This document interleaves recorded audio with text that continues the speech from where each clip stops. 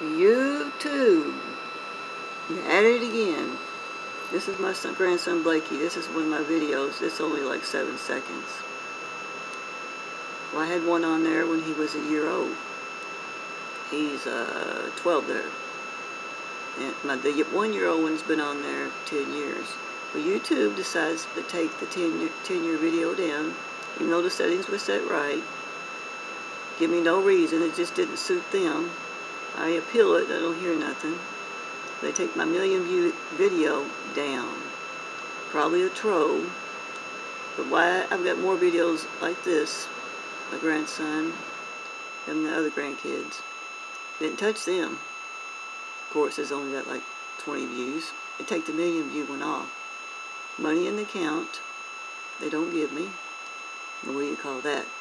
Then they go back through my videos, and it's all Trump, Trump, Trump. I say, of course, I'm Republican. That's the reason. They're biased.